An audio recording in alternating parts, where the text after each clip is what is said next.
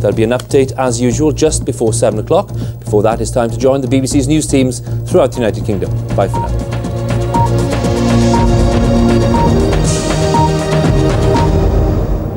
Hello, I'm Jamie Owen. You're watching Wales Today.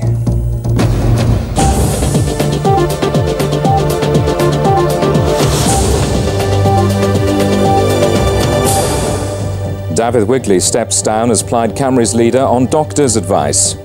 Red faces over blue flags. We failed to reach our goal in the Best Beaches Stakes. Why misses like this could be a thing of the past thanks to Swansea scientists.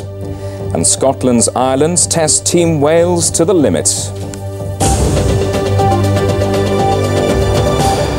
Good evening, welcome to the programme. David Wigley is standing down as President of Plaid Cymru and leader of the party in the National Assembly. He was recently advised by his doctor to cut down on his workload after heart surgery.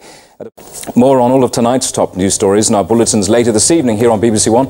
Don't forget you can email us at wales.today@bbc.co.uk. That's Wales Today this Wednesday. From Jason, from me, all of us on the programme, a very good evening.